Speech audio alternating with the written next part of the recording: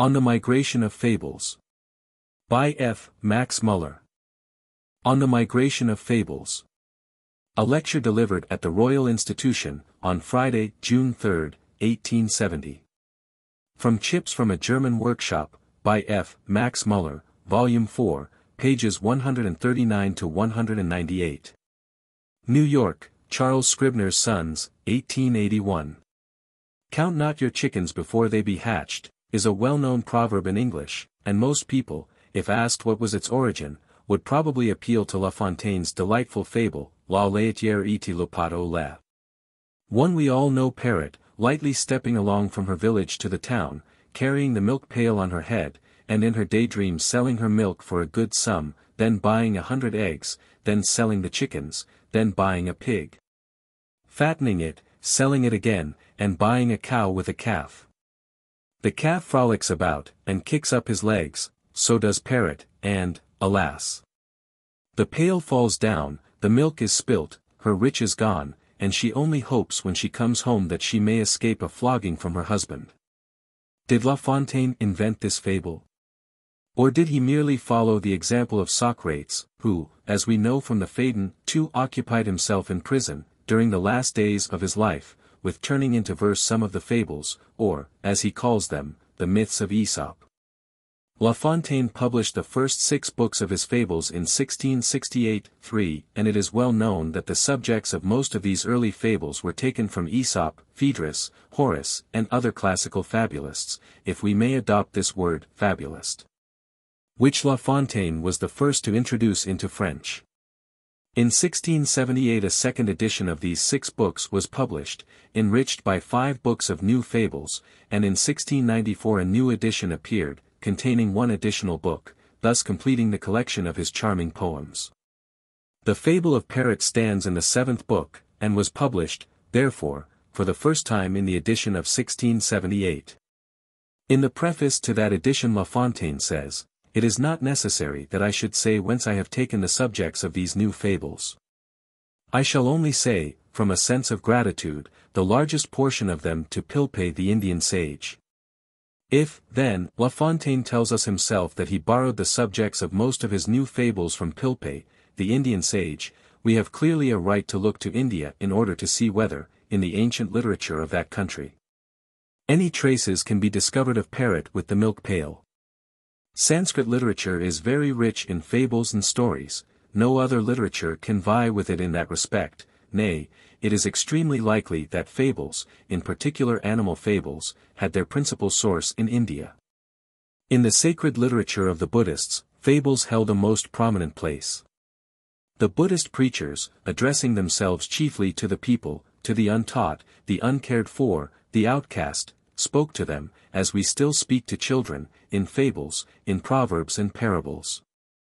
Many of these fables and parables must have existed before the rise of the Buddhist religion. Others, no doubt, were added on the spur of the moment, just as Socrates would invent a myth or fable whenever that form of argument seemed to him most likely to impress and convince his hearers. But Buddhism gave a new and permanent sanction to this whole branch of moral mythology, and in the sacred canon, as it was settled in the 3rd century before Christ, many a fable received, and holds to the present day, its recognized place.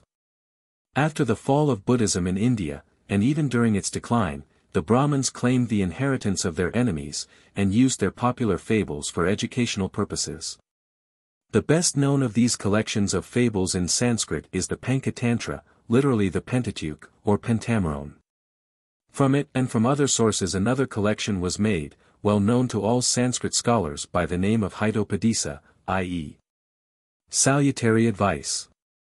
Both these books have been published in England and Germany, and there are translations of them in English, German, French, and other languages. 4. The first question which we have to answer refers to the date of these collections, and dates in the history of Sanskrit literature are always difficult points.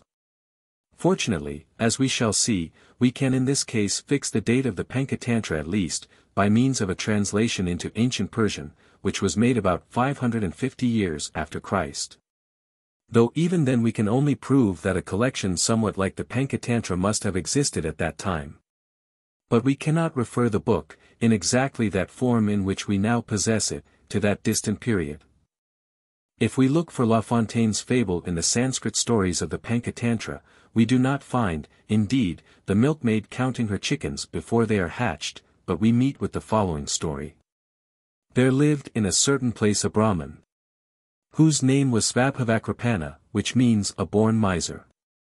He had collected a quantity of rice by begging. This reminds us somewhat of the Buddhist mendicants, and after having dined off it, he filled a pot with what was left over.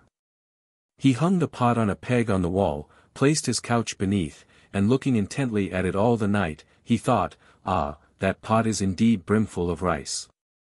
Now, if there should be a famine, I should certainly make 100 rupees by it. With this I shall buy a couple of goats. They will have young ones every 6 months, and thus I shall have a whole herd of goats. Then, with the goats, I shall buy cows. As soon as they have calved, I shall sell the calves. Then, with the cows, I shall buy buffaloes, with the buffaloes, mares. When the mares have foaled, I shall have plenty of horses, and when I sell them, plenty of gold. With that gold I shall get a house with 4 wings. And then a Brahmin will come to my house, and will give me his beautiful daughter, with a large dowry. She will have a son, and I shall call him Somasarman. When he is old enough to be danced on his father's knee, I shall sit with a book at the back of the stable, and while I am reading the boy will see me, jump from his mother's lap, and run towards me to be danced on my knee. He will come too near the horse's hoof, and, full of anger, I shall call to my wife, "Take the baby, take him." But she, distracted by some domestic work, does not hear me. Then I get up, and give her such a kick with my foot. While he thought this, he gave a kick with his foot, and broke the pot. All the rice fell over him, and made him quite white. Therefore, I say, he who makes foolish plans for the future will be white all over, like the father of Somasarman. 5. I shall at once proceed to read you the same story, though slightly modified, from the Hitopadesa. 6. The Hitopadesa professes to be taken from the Panchatantra and some other books. And in this case it would seem as if some other authority had been followed. You will see, at all events, how much freedom there was in telling the old story of the man who built castles in the air. In the town of Devakota there lived a Brahmin of the name of Devasarman. At the feast of the great equinox he received a plate full of rice. He took it, went into a potter's shop, which was full of crockery, and, overcome by the heat, he lay down in a corner and began to doze. In order to protect his plate of rice, he kept a stick in his hand, and began to think, "Now, if I sell this plate of rice, I shall receive 10 cowries, Kapardaka. I shall then, on the spot, buy pots and plates, and after having increased my capital again and again, I shall buy and sell betel nuts and dresses till I become enormously rich. Then I shall marry 4 wives, and the youngest and prettiest of the 4 I shall make a great pet of. Then the other wives will be so angry, and begin to quarrel. But I shall be in a great rage, and take a stick, and give them a good flogging." While he said this, he flung his stick away, the plate of rice was smashed to pieces, and many of the pots in the shop were broken. The potter, hearing the noise, ran into the shop, and when he saw his pots broken, he gave the Brahmin a good scolding, and drove him out of his shop. Therefore I say, he who rejoices over plans for the future will come to grief, like the Brahmin who broke the pots. In spite of the change of a Brahmin into a milkmaid, no one, I suppose, will doubt that we have here in the stories of the Panchatantra and Hitopadesa the first germs of La Fontaine's fable. 7. But how did that fable travel all the way from India to France? How did it doff its Sanskrit garment and don the light dress of modern French? How was the stupid Brahmin born again as the brisk milkmaid, Cotillon simple Souliers Platz? It seems a startling case of longevity that while languages have changed, while works of art have perished, while empires have risen and vanished again, this simple children's story should have lived on, and maintained its place of honor and its undisputed sway in every schoolroom of the East and every nursery of the West. And yet it is a case of longevity so well attested that even the most skeptical would hardly venture to question it. We have the passport of these stories vised at every place through which they have passed, and, as far as I can judge, parfaitement and regla. The story of the migration of these Indian fables from east to west is indeed wonderful. More wonderful and more instructive than many of these fables themselves. Will it be believed that we, in this Christian country and in the 19th century, teach our children the most important lessons of worldly wisdom, nay, of a more than worldly wisdom, from books borrowed from Buddhists and Brahmins, from heretics and idolaters, and that wise words, spoken 1,000, nay, 2,000 years ago, in a lonely village of India, like precious seed scattered broadcast all over the world, still bear fruit 100 and 1,000-fold in that soil which is the most precious before God and man, the soul of a child? No lawgiver, no philosopher, has made his influence felt so widely, so deeply, and so permanently as the author of these children's fables. But who was he? We do not know. His name, like the name of many a benefactor of the human race, is forgotten. We only know he was an Indian, and that he lived at least 2,000 years ago. No doubt, when we first hear of the Indian origin of these fables, and of their migration from India to Europe, we wonder whether it can be so. But the fact is, that the story of this Indo-European migration is not, like the migration of the Indo-European languages, myths, and legends, a matter of theory, but of history. And that it was never quite forgotten either in the East or in the West. Each translator, as he handed on his treasure, seems to have been anxious to show how he came by it. Several writers who have treated of the origin and spreading of Indo-European stories and fables, have mixed up 2 or 3 questions which ought to be treated each on its own merits. The first question is whether the Aryans, when they broke up their pro-ethnic community, carried away with them, not only their common grammar and dictionary, but likewise some myths and legends which we find that Indians, Persians, Greeks, Romans, Celts, Germans, slaves, when they emerge into the light of history, share in common. That certain deities occur in India, Greece, and Germany, having the same names and the same character, is a fact that can no longer be denied. That certain heroes, too, known to Indians, Greeks, and Romans, point to one and the same origin, both by their name and by their history, is a fact by this time admitted by all whose admission is of real value. As heroes are in most cases gods in disguise, there is nothing very startling in the fact that nations, who had worshipped the same gods, should also have preserved some common legends of demigods or heroes, nay, even in a later phase of thought, of fairies and ghosts. The case, however, becomes much more problematical when we ask, whether stories also, fables told with a decided moral purpose, formed part of that earliest Aryan inheritance. This is still doubted by many who have no doubts whatever as to common Aryan myths and legends, and even those who, like myself, have tried to establish by tentative arguments the existence of common Aryan fables, dating from before the Aryan separation, have done so only by showing a possible connection between ancient popular saws and mythological ideas, capable of a moral application. To any one, for instance, who knows how in the poetical mythology of the Aryan tribes, the golden splendor of the rising sun leads to conceptions of the wealth of the dawn in gold and jewels and her readiness to shower them upon her worshippers. The modern German proverb, Morgenstund hat Gold im Mund, seems to have a kind of mythological ring, and the stories of benign fairies, changing everything into gold, sound likewise like an echo from the long-forgotten forest of our common Aryan home. If we know how the trick of dragging stolen cattle backwards into their place of hiding, so that their footprints might not lead to the discovery of the thief, appears again and again in the mythology of different Aryan nations, then the pointing of the same trick as a kind of proverb, intended to convey a moral lesson, and illustrated by fables of the same or a very similar character in India and Greece, makes one feel inclined to suspect that here too the roots of these fables may reach to a pro-ethnic period.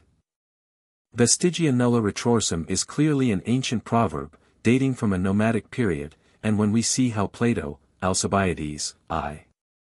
123, was perfectly familiar with the Aesopian myth or fable, kappa alpha tau tau nu alpha sigma pi omicron upsilon mu theta omicron nu, he says, of the fox declining to enter the lion's cave, because all footsteps went into it and none came out, and how the Sanskrit Panchatantra, 3:14, tells of a jackal hesitating to enter his own cave, because he sees the footsteps of a lion going in, but not coming out. We feel strongly inclined to admit a common origin for both fables. Here, however, the idea that the Greeks, like La Fontaine, had borrowed their fable from the Panchatantra would be simply absurd, and it would be much more rational, if the process must be one of borrowing, to admit, as Ben Fay, Panchatantra, I. 381, does, that the Hindus, after Alexander's discovery of India, borrowed this story from the Greeks. But if we consider that each of the two fables has its own peculiar tendency, the one deriving its lesson from the absence of backward footprints of the victims, the other from the absence of backward footprints of the lion himself. The admission of a common Aryan proverb such as, vestigia nulla retrorsum, would far better explain the facts such as we find them. I am not ignorant of the difficulties of this explanation, and I would myself point to the fact that among the Hottentots, too, Dr. Bleek has found a fable of the jackal declining to visit the sick lion, because the traces of the animals who went to see him did not turn back. 8. Without, however, pronouncing any decided opinion on this vexed question, what I wish to place clearly before you is this, that the spreading of Aryan myths, legends, and fables, dating from a pro-ethnic period, has nothing whatever to do with the spreading of fables taking place in strictly historical times from India to Arabia, to Greece and the rest of Europe, not by means of oral tradition, but through more or less faithful translations of literary works. Those who like may doubt whether Zeus was Jaush, whether Daphne was Ahna, whether La Belle au Bois was the mother of two children, called L'Aurore and Le Jour 9, but the fact that a collection of fables was, in the 6th century of our era, brought from India to Persia, and by means of various translations naturalized among Persians, Arabs, Greeks, Jews, and all the rest, admits of no doubt or cavil. Several thousand years have passed between those two migrations, and to mix them up together, to suppose that comparative mythology has anything to do with the migration of such fables as that of Parrot, would be an anachronism of a portentous character. There is a third question, viz., whether besides the two channels just mentioned, there were others through which Eastern fables could have reached Europe, or Aesopian and other European fables have been transferred to the East. There are such channels, no doubt. Persian and Arab stories, of Indian origin, were through the Crusaders brought back to Constantinople, Italy, and France. Buddhist fables were through Mongolian 10 conquerors, 13th century, carried to Russia and the eastern parts of Europe. Greek stories may have reached Persia and India at the time of Alexander's conquests and during the reigns of the Diadochi, and even Christian legends may have found their way to the East through missionaries, travelers, or slaves. Lastly, there comes the question, how far our common human nature is sufficient to account for coincidences in beliefs, customs, proverbs, and fables, which, at first sight, seem to require an historical explanation. I shall mention but one instance. Professor Wilson, Essays on Sanskrit Literature, page 201, pointed out that the story of the Trojan horse occurs in a Hindu tale, only that instead of the horse we have an elephant. But he rightly remarked that the coincidence was accidental. In the one case, after a siege of 9 years, the principal heroes of the Greek army are concealed in a wooden horse, dragged into Troy by a stratagem, and the story ends by their falling upon the Trojans and conquering the city of Priam. In the other story, a king bent on securing a son-in-law, had an elephant constructed by able artists, and filled with armed men. The elephant was placed in a forest, and when the young prince came to hunt, the armed men sprang out, overpowered the prince and brought him to the king, whose daughter he was to marry. However striking the similarity may seem to one unaccustomed to deal with ancient legends, I doubt whether any comparative mythologist has postulated a common Aryan origin for these two stories. They feel that, as far as the mere construction of a wooden animal is concerned, all that was necessary to explain the origin of the idea in one place was present also in the other. And that while the Trojan horse forms an essential part of a mythological cycle, there is nothing truly mythological or legendary in the Indian story. The idea of a hunter disguising himself in the skin of an animal, or even of one animal assuming the disguise of another. 11 are familiar in every part of the world, and if that is so, then the step from hiding under the skin of a large animal to that of hiding in a wooden animal is not very great. Every one of these questions, as I said before, must be treated on its own merits, and while the traces of the first migration of Aryan fables can be rediscovered only by the most minute and complex inductive processes, the documents of the latter are to be found in the library of every intelligent collector of books. Thus, to return to Perret and the fables of Pilpay, Huet, the learned bishop of Avranches, the friend of La Fontaine, had only to examine the prefaces of the principal translations of the Indian fables in order to track their wanderings. As he did in his famous Traité de l'origine des romans, published at Paris in 1670, 2 years after the appearance of the first collection of La Fontaine's fables. Since his time the evidence has become more plentiful, and the whole subject has been more fully and more profoundly treated by Sylvestre de Sacy, 12 Oiseleur de Longchamps, 13 and Professor Benfay, 14. But though we have a more accurate knowledge of the stations by which the Eastern fables reached their last home in the West, Bishop Huet knew as well as we do that they came originally from India through Persia by way of Baghdad and Constantinople. In order to gain a commanding view of the countries traversed by these fables, let us take our position at Baghdad in the middle of the 8th century, and watch from that central point the movements of our literary caravan in its progress from the far east to the far west. In the middle of the 8th century, during the reign of the great Caliph Al-Mansur, Abdullah ibn al-Makaffa wrote his famous collection of fables, the Qalila and Dimna, which we still possess. The Arabic text of these fables has been published by Sylvestre de Sacy, and there is an English translation of it by Mr. Nachboul, formerly professor of Arabic at Oxford. Abdullah ibn al-Makaffa was a Persian by birth, who after the fall of the Umayyads became a convert to Mohammedanism, and rose to high office at the court of the caliphs. Being in possession of important secrets of state, he became dangerous in the eyes of the Caliph Al-Mansur, and was foully murdered. 15 In the preface, Abdullah ibn al-Makaffa tells us that he translated these fables from Pahlavi, the ancient language of Persia, and that they had been translated into Pahlavi, about 200 years before his time, by Barzouillet, the physician of Khosrow Nushirvan, the king of Persia, the contemporary of the Emperor Justinian. The king of Persia had heard that there existed in India a book full of wisdom, and he had commanded his vizier, Buzurjmir, to find a man acquainted with the languages both of Persia and India. The man chosen was Barzouillet. He traveled to India, got possession of the book, translated it into Persian, and brought it back to the court of Khosrow. Declining all rewards beyond a dress of honor, he only stipulated that an account of his own life and opinions should be added to the book. This account, probably written by himself, is extremely curious. It is a kind of religio medici of the 6th century, and shows us a soul dissatisfied with traditions and formularies, striving after truth, and finding rest only where many other seekers after truth have found rest before and after him. In a life devoted to alleviating the sufferings of mankind. There is another account of the journey of this Persian physician to India. It has the sanction of Ferdowsi, in the great Persian epic, the Shah Nami, and it is considered by some 16 as more original than the one just quoted. According to it, the Persian physician read in a book that there existed in India trees or herbs supplying a medicine with which the dead could be restored to life.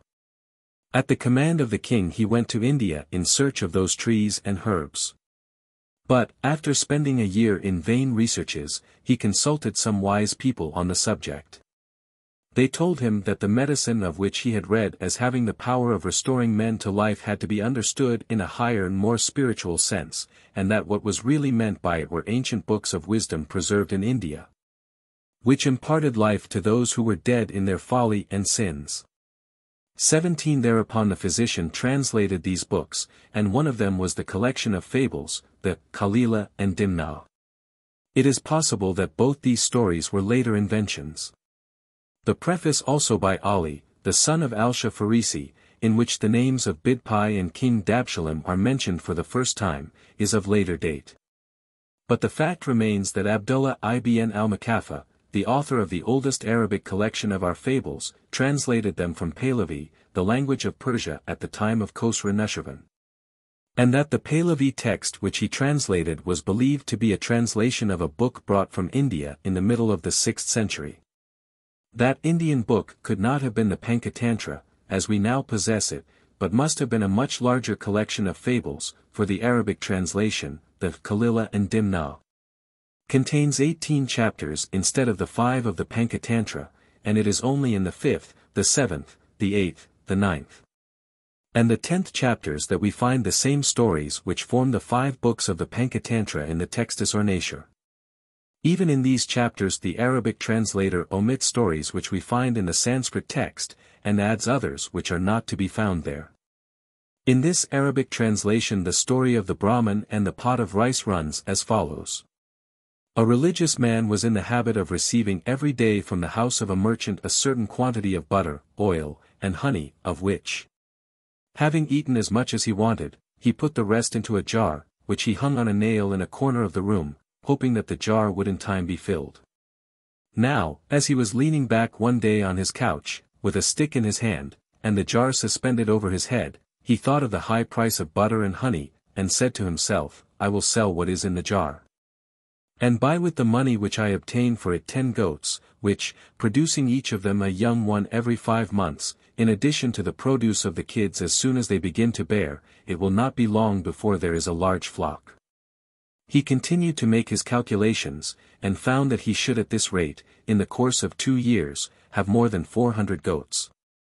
At the expiration of this term I will buy, said he, 100 black cattle, in the proportion of a bull or a cow for every 4 goats. I will then purchase land, and hire workmen to plough it with the beasts, and put it into tillage, so that before 5 years are over I shall, no doubt, have realized a great fortune by the sale of the milk which the cows will give, and of the produce of my land. My next business will be to build a magnificent house, and engage a number of servants, both male and female. And, when my establishment is completed, I will marry the handsomest woman I can find, who, in clue time becoming a mother, will present me with an heir to my possessions, who, as he advances in age, shall receive the best masters that can be procured. And, if the progress which he makes in learning is equal to my reasonable expectations, I shall be amply repaid for the pains and expense which I have bestowed upon him. But if, on the other hand, he disappoints my hopes, the rod which I have here shall be the instrument with which I will make him feel the displeasure of a justly offended parent. 18 At these words he suddenly raised the band which held the stick towards the jar, and broke it, and the contents ran down upon his head and face. 19. You will have observed the coincidences between the Arabic and the Sanskrit versions, but also a considerable divergence, particularly in the winding up of the story. The Brahmin and the holy man both build their castles in the air. But, while the former kicks his wife, the latter only chastises his son. How this change came to pass we cannot tell. One might suppose that, at the time when the book was translated from Sanskrit into Pahlavi, or from Pahlavi into Arabic, the Sanskrit story was exactly like the Arabic story, and that it was changed afterwards. But another explanation is equally admissible, viz., that the Pahlavi or the Arabic translator wished to avoid the offensive behavior of the husband kicking his wife, and therefore substituted the son as a more deserving object of castigation. We have thus traced our story from Sanskrit to Pahlavi, and from Pahlavi to Arabic. We have followed it in its migrations from the hermitages of Indian sages to the court of the kings of Persia, and from thence to the residence of the powerful caliphs at Baghdad. Let us recollect that the Caliph al-Mansur, for whom the Arabic translation was made, was the contemporary of Abdurrahman, who ruled in Spain, and that both were but little anterior to Harun al-Rashid and Charlemagne. At that time, therefore, the way was perfectly open for these Eastern fables, after they had once reached Baghdad, to penetrate into the seats of Western learning, and to spread to every part of the new empire of Charlemagne. They may have done so, for all we know, but nearly 300 years pass before these fables meet us again in the literature of Europe. The Carlovingian Empire had fallen to pieces, Spain had been rescued from the Mohammedans, William the Conqueror had landed in England, and the Crusades had begun to turn the thoughts of Europe towards the East, when, about the year 1080, we hear of a Jew of the name of Simeon, the son of Seth, who translated these fables from Arabic into Greek. He states in his preface that the book came originally from India, that it was brought to the king Khosrows of Persia, and then translated into Arabic. His own translation into Greek must have been made from an Arabic MS. Of the Kalila and Dimna, in some places more perfect, in others less perfect, than the one published by de Sacy. The Greek text has been published, though very imperfectly, under the title of Stephanites and Ignalates. 20 Here our fable is told as follows, page 337. It is said that a beggar kept some honey and butter in a jar close to where he slept. One night he thus thought within himself, I shall sell this honey and butter for however small a sum. With it I shall buy 10 goats, and these in 5 months will produce as many again. In 5 years they will become 400. With them I shall buy 100 cows, and with them I shall cultivate some land. And what with their calves and the harvests, I shall become rich in 5 years, and build a house with 4 wings, 21 ornamented with gold, and buy all kinds of servants, and marry a wife. She will give me a child, and I shall call him Beauty. It will be a boy, and I shall educate him properly. And if I see him lazy, I shall give him such a flogging with this stick. With these words he took a stick that was near him, struck the jar, and broke it, so that the honey and milk ran down on his beard. This Greek translation might, no doubt, have reached La Fontaine, but as the French poet was not a great scholar, least of all a reader of Greek MSS. And as the fables of Simeon Seth were not published till 1697, we must look for other channels through which the old fable was carried along from east to west. There is, first of all, an Italian translation of the Stephanites and Ignalates, which was published at Ferrara in 1583.22. The title is, Del Governo de Regni. Sotto morali esempi di animali ragionanti tra loro. Tratti prima di lingua indiana in Augarina de Lello Demno Saracino. Iti poi dal Augarina nella Greca de Simeone Seto, filosofo Antiochino. Iti ora tradotti di Greco in Italiano. This translation was probably the work of Giulio Nudi. There is, besides, a Latin translation, or rather a free rendering of the Greek translation by the learned Jesuit, Petrus Pausinus, which was published at Rome in 1666. 23 This may have been, and, according to some authorities, has really been one of the sources from which La Fontaine drew his inspirations. But though La Fontaine may have consulted this work for other fables, I do not think that he took from it the fable of Parrot and the Milk-pail. The fact is, these fables had found several other channels through which, as early as the 13th century, they reached the literary market of Europe, and became familiar as household words, at least among the higher and educated classes. We shall follow the course of some of these channels. First, then, a learned Jew, whose name seems to have been Joel, translated our fables from Arabic into Hebrew, 1250. His work has been preserved in one MS at Paris, but has not yet been published, except the 10th book, which was communicated by Dr. Neubauer to Benfey's journal. Orient and Occident, Volume 1, page 658. This Hebrew translation was translated by another converted Jew, Johannes of Capua, into Latin.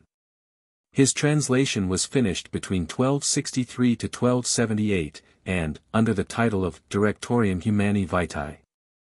It became very soon a popular work with the select reading public of the 13th century. 24 In the Directorium, and in Joel's translation.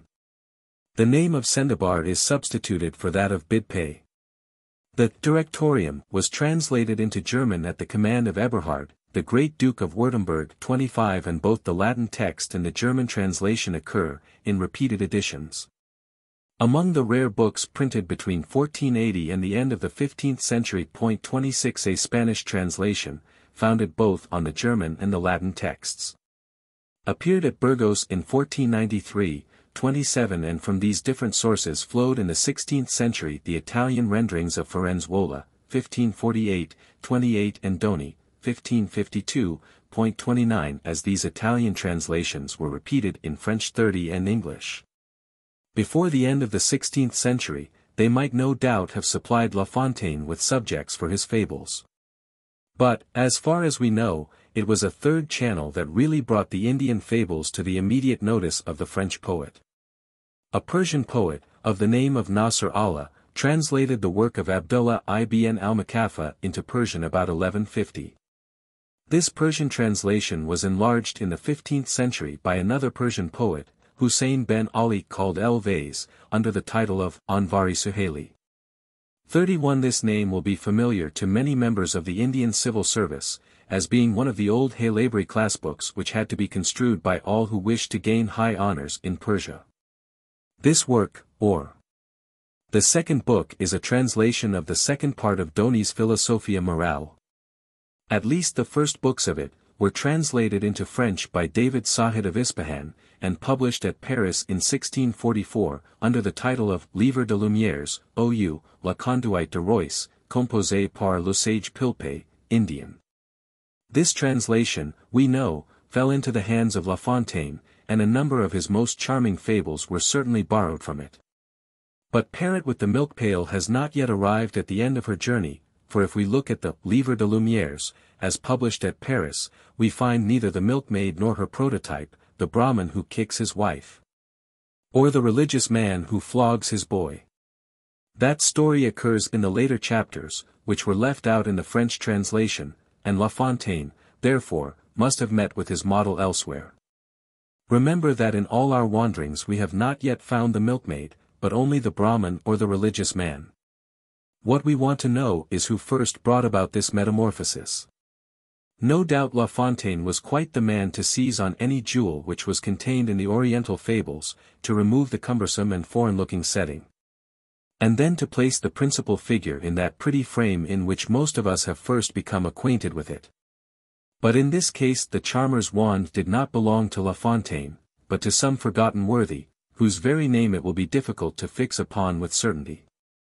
We have, as yet, traced 3 streams only, all starting from the Arabic translation of Abdullah ibn al-Makaffa, one in the 11th, another in the 12th, a third in the 13th century, all reaching Europe. Some touching the very steps of the throne of Louis XIV. Yet none of them carrying the leaf which contained the story of Parrot, or of the Brahmin, to the threshold of La Fontaine's home. We must, therefore, try again. After the conquest of Spain by the Mohammedans, Arabic literature had found a new home in Western Europe, and among the numerous works translated from Arabic into Latin or Spanish, we find towards the end of the 13th century, 1289, a Spanish translation of our fables, called Kalila e Dimna. 32 In this the name of the philosopher is changed from Bid Pi to Bundabel. This, or another translation from Arabic, was turned into Latin verse by Raymond de Béziers in 1313, not published. Lastly, we find in the same century another translation from Arabic straight into Latin verse, by Baldo, which became known under the name of Aesopus Alter. 33. From these frequent translations, and translations of translations, in the 11th, 12th, and 13th centuries, we see quite clearly that these Indian fables were extremely popular, and were, in fact, more widely read in Europe than the Bible, or any other book. They were not only read in translations, but having been introduced into sermons, 34 homilies, and works on morality, they were improved upon, acclimatized, localized, moralized, till at last it is almost impossible to recognize their Oriental features under their homely disguises. I shall give you one instance only. Rabelais, in his Gargantua, gives a long description how a man might conquer the whole world. At the end of this dialogue, which was meant as a satire on Charles V, we read, "There was there present at that time an old gentleman well experienced in the wars, a stern soldier, and who had been in many great hazards, named Echephron, who, hearing this discourse, said, J grand-père que tout cette entreprise sera semblable à la farce du pot au lait duquel un cordavenir se faisoit riche par resverie, pousse le pot casse, enyut de quoi disner." This is clearly our story, only the Brahmin has, as yet, been changed into a shoemaker only, and the pot of rice or the jar of butter and honey into a pitcher of milk.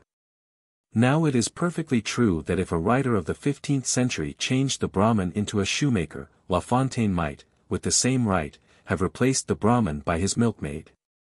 Knowing that the story was current, was, in fact, common property in the 15th century, nay, even at a much earlier date, we might really be satisfied after having brought the germs of parrot within easy reach of La Fontaine. But, fortunately, we can make at least one step further, a step of about 2 centuries. This step backwards brings us to the 13th century, and there we find our old Indian friend again, and this time really changed into a milkmaid. The book I refer to is written in Latin, and is called Dialogus Creaturarum Optimi Moralizatus, in English, the Dialogue of Creatures Moralized. It was a book intended to teach the principles of Christian morality by examples taken from ancient fables. It was evidently a most successful book, and was translated into several modern languages. There is an old translation of it in English, first printed by Rastel 35 and afterwards repeated in 1816. I shall read you from it the fable in which, as far as I can find, the milkmaid appears for the first time on the stage, surrounded already by much of that scenery which, 400 years later, received its last touches at the hand of La Fontaine. Dialogo c. p. xii. For as it is but madness to trust to motion charite, so it is but folly to hope to motion vanities, for vain be all earthly things longing to men, as saith David, Saul. Zei, whereof it is tolda in fables that a lady upon a time delivered to her maiden a gallon of milk to sell at a sight, and by the way, as she sate and rested her by a ditch side, she began to think that with the money of the milk she wold by an henny, the which shoulda bringe forth checkins, and when they were grown to hennies she wold as sell them and by pig geese, and as chung them into sheep, and the sheep into oxen. And so when she was come to Rikhessa she should be married right worshipfully unto some worthy man, and thus she rejoiced. And when she was thus marvellously comforted and ravished inwardly in her secrete solace, thinking with how great Ioi she should be led toward the church with her husband on horseback, she said to herself, Goo-wee, goo-wee. So dainly she smote the ground with her foot, minding to spur the horse, but her foot slipped, and she fell in the ditch, and there lay all her milk, and so she was far from her purpose, and never had that she hopped to have. 36. Here we have arrived at the end of our journey. It has been a long journey across 15 or 20 centuries, and I am afraid our following parrot from country to country, and from language to language, may have tired some of my hearers. I shall, therefore, not attempt to fill the gap that divides the fable of the 13th century from La Fontaine. Suffice it to say, that the milkmaid, having once taken the place of the Brahmin, maintained it against all corners. We find her as Dona Trujana, in the famous Conde Lucaner, the work of the Infante Don Juan Manuel, 37, who died in 1347, the grandson of Saint Ferdinand, the nephew of Alfonso the Wise, though himself not a king, yet more powerful than a king. Renowned both by his sword and by his pen, and possibly not ignorant of Arabic, the language of his enemies. We find her again in the Contes et Nouvelles of Bonaventure de Pouriers, published in the 16th century, a book which we know that La Fontaine was well acquainted with. We find her after La Fontaine in all the languages of Europe. 38. You see now before your eyes the bridge on which our fables came to us from east to west. The same bridge which brought us parrot brought us hundreds of fables, all originally sprung up in India, many of them carefully collected by Buddhist priests, and preserved in their sacred canon. Afterwards handed on to the Brahminic writers of a later age, carried by Barzwiye from India to the court of Persia, then to the courts of the caliphs at Baghdad and Cordova, and of the emperors at Constantinople. Some of them, no doubt, perished on their journey, others were mixed up together, others were changed till we should hardly know them again. Still, if you once know the eventful journey of Parrot, you know the journey of all the other fables that belong to this Indian cycle. Few of them have gone through so many changes, few of them have found so many friends, whether in the courts of kings or in the huts of beggars. Few of them have been to places where Parrot has not also been. This is why I selected her and her passage through the world as the best illustration of a subject which otherwise would require a whole course of lectures to do it justice. But though our fable represents one large class or cluster of fables, it does not represent all. There were several collections, besides the Panchatantra, which found their way from India to Europe. The most important among them is the Book of the Seven Wise Masters, or the Book of Sinbad, the history of which has lately been written, with great learning and ingenuity, by Signor Comparetti. 39. These large collections of fables and stories mark what may be called the high roads on which the literary products of the East were carried to the West. But there are, beside these high roads, some smaller, less trodden paths on which single fables, sometimes mere proverbs, similes, or metaphors, have come to us from India, from Persepolis, from Damascus and Baghdad. I have already alluded to the powerful influence which Arabic literature exercised on Western Europe through Spain.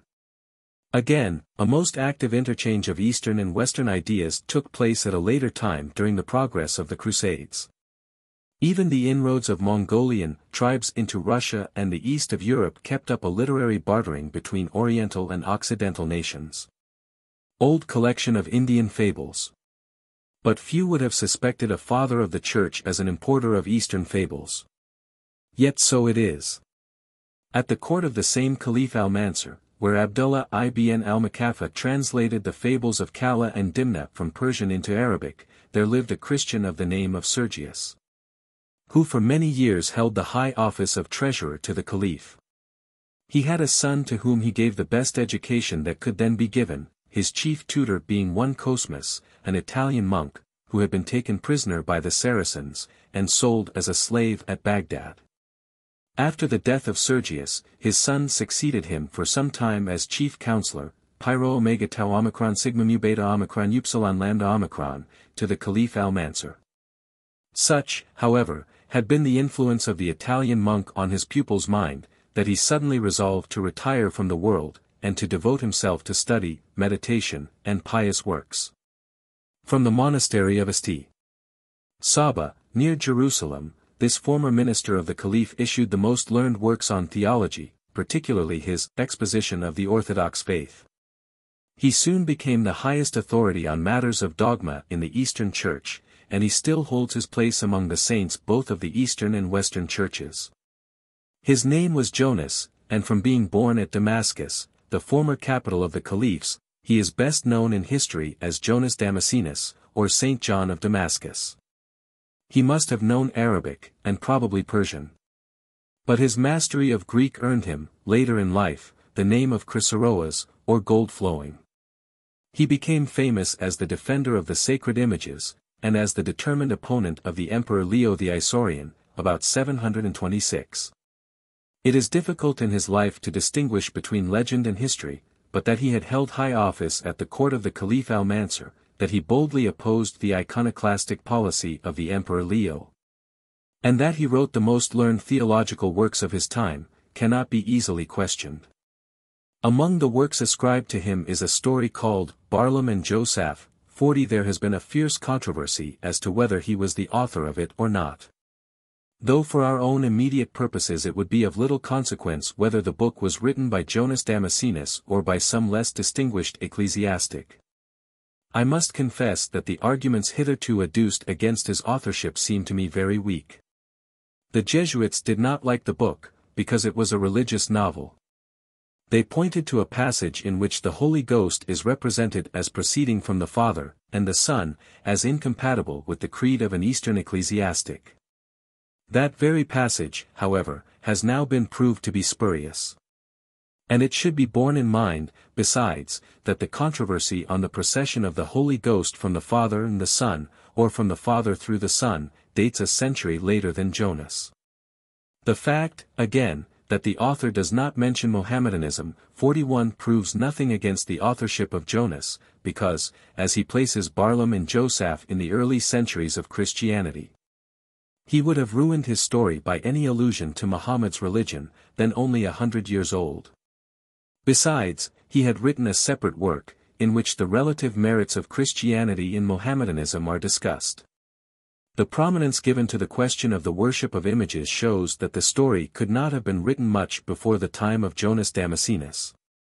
And there is nothing in the style of our author that could be pointed out as incompatible with the style of the great theologian.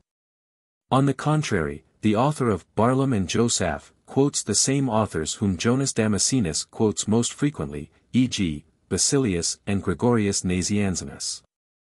And no one but Jonas could have taken long passages from his own works without saying where he borrowed them.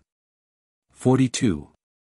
The story of Barlaam and Josaph, or, as he is more commonly called, Josaphat, may be told in a few words. A king in India, an enemy and persecutor of the Christians, has an only son.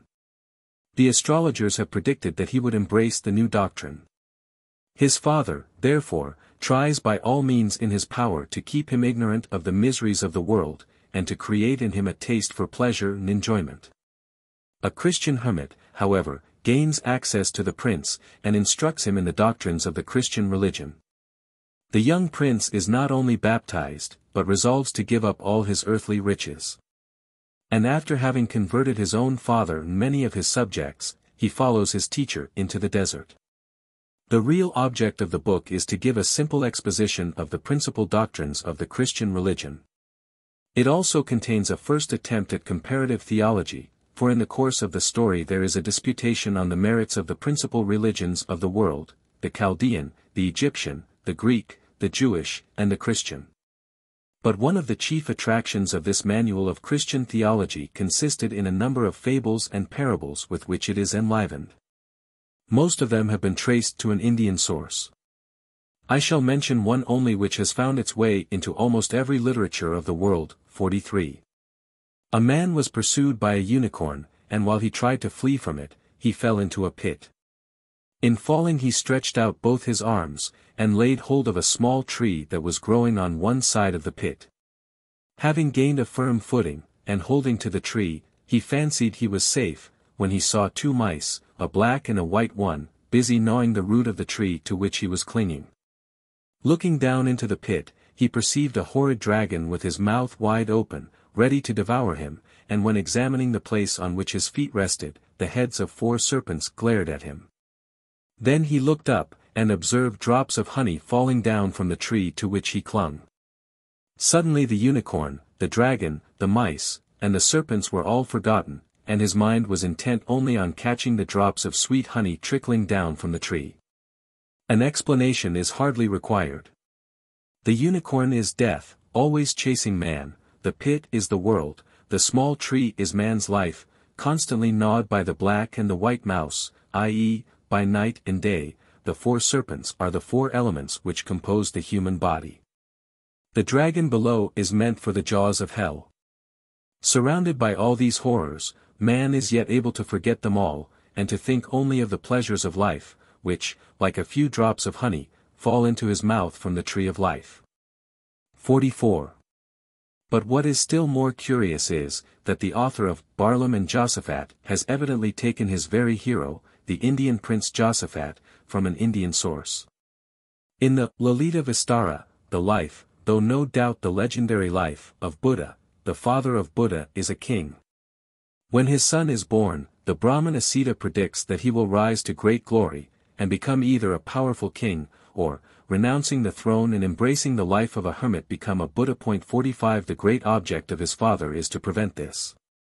He therefore keeps the young prince, when he grows up, in his garden and palaces, surrounded by all pleasures which might turn his mind from contemplation to enjoyment. More especially he is to know nothing of illness, old age, and death, which might open his eyes to the misery and unreality of life. After a time, however, the prince receives permission to drive out. And then follow the 4 drives, 46 so famous in Buddhist history. The places where these drives took place were commemorated by towers still standing in the time of F.A. Hyen's visit to India, early in the 5th century after Christ, and even in the time of Huyen Tsang, in the 7th century. I shall read you a short account of the 3 drives. 47. One day when the prince with a large retinue was driving through the eastern gate of the city, on the way to one of his parks, he met on the road an old man, broken and decrepit. One could see the veins and muscles over the whole of his body, his teeth chattered, he was covered with wrinkles, bald, and hardly able to utter hollow and unmelodious sounds. He was bent on his stick, and all his limbs and joints trembled. "Who is that man?" said the prince to his coachman. "He is small and weak, his flesh and his blood are dried up, his muscles stick to his skin, his head is white, his teeth chatter, his body is wasted away. Leaning on his stick, he is hardly able to walk, stumbling at every step. Is there something peculiar in his family, or is this the common lot of all created beings?" "Sir," replied the coachman, "that man is sinking under old age, his senses have become obtuse, suffering has destroyed his strength, and he is despised by his relations. He is without support and useless, and people have abandoned him, like a dead tree in a forest. But this is not peculiar to his family. In every creature youth is defeated by old age. Your father, your mother, all your relations, all your friends, will come to the same state, this is the appointed end of all creatures." "Alas!" replied the prince, "are creatures so ignorant, so weak and foolish as to be proud of the youth by which they are intoxicated, not seeing the old age which awaits them? As for me, I go away. Coachman, turn my chariot quickly. What have I, the future prey of old age, what have I to do with pleasure?" And the young prince returned to the city without going to the park. Another time the prince was driving through the southern gate to his pleasure garden, when he perceived on the road a man suffering from illness, parched with fever, his body wasted, covered with mud, without a friend, without a home. Hardly able to breathe, and frightened at the sight of himself, and the approach of death. Having questioned his coachman, and received from him the answer which he expected, the young prince said, "Alas! Health is but the sport of a dream, and the fear of suffering must take this frightful form. Where is the wise man who, after having seen what he is, could any longer think of joy and pleasure?" The prince turned his chariot, and returned to the city. A third time he was driving to his pleasure garden through the western gate, when he saw a dead body on the road, lying on a bier and covered with a cloth. The friends stood about crying, sobbing, tearing their hair, covering their heads with dust, striking their breasts, and uttering wild cries. The prince, again, calling his coachman to witness this painful scene, exclaimed, "Oh, woe to youth, which must be destroyed by old age! Woe to health, which must be destroyed by so many diseases! Woe to this life, where a man remains so short a time! If there were no old age, no disease, no death, if these could he made captive forever." Then, betraying for the first time his intentions, the young prince said, "Let us turn back, I must think how to accomplish deliverance." A last meeting put an end to hesitation.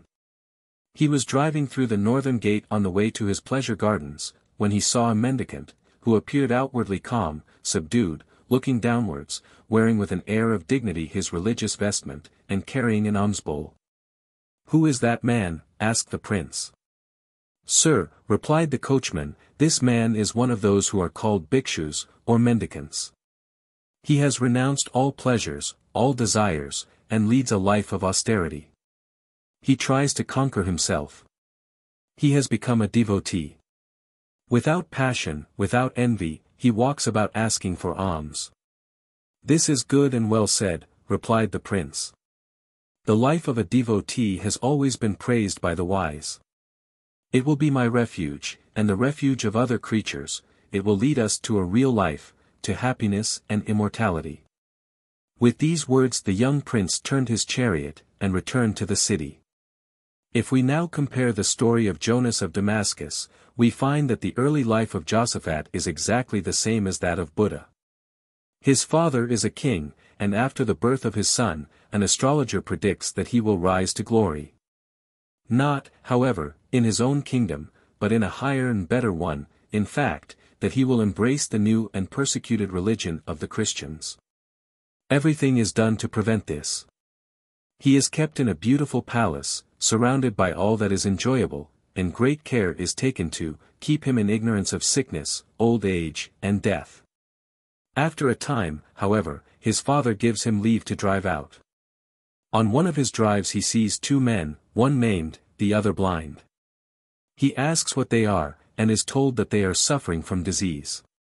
He then inquires whether all men are liable to disease, and whether it is known beforehand who will suffer from disease and who will be free, and when he hears the truth, he becomes sad, and returns home.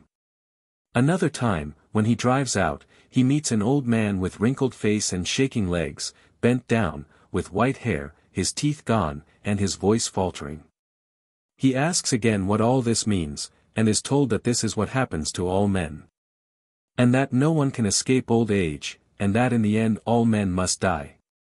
Thereupon he returns home to meditate on death, till at last a hermit appears 48 and opens before his eyes a higher view of life, as contained in the Gospel of Christ. No one, I believe, can read these two stories without feeling convinced that one was borrowed from the other. And as F.A. Hayyan, 300 years before John of Damascus, saw the towers which commemorated the 3 drives of Buddha still standing among the ruins of the royal city of Kapilavastu. It follows that the Greek father borrowed his subject from the Buddhist scriptures. Were it necessary, it would be easy to point out still more minute coincidences between the life of Josaphat and of Buddha, the founder of the Buddhist religion. Both in the end convert their royal fathers, both fight manfully against the assaults of the flesh and the devil, both are regarded as saints before they die.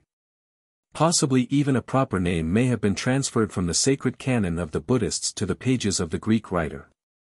The driver who conducts Buddha then he flees by night from his palace where he leaves his wife, his only son, and all his treasures, in order to devote himself to a contemplative life, is called Chandaka, in Burmese, Sana. 49 The friend and companion of Barlaam is called Zardan. 50 Renaud in his Memoirs sur l'Inde, p. 91, 1849, was the first, it seems, to point out that Yudasv, mentioned by Masudi as the founder of the Sabaean religion, and Uasaph, mentioned as the founder of Buddhism by the author of the Kitab al-Fihrist, are both meant for Bodhisattva. A corruption quite intelligible with the system of transcribing that name with Persian letters.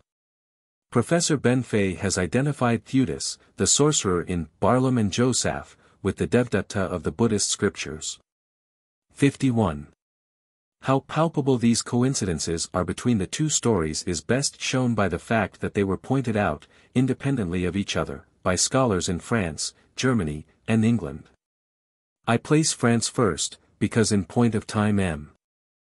Laboulaye was the first who called attention to it in one of his charming articles in the Debates. 52 A more detailed comparison was given by Dr. Liebrecht. 53 and, lastly, Mr.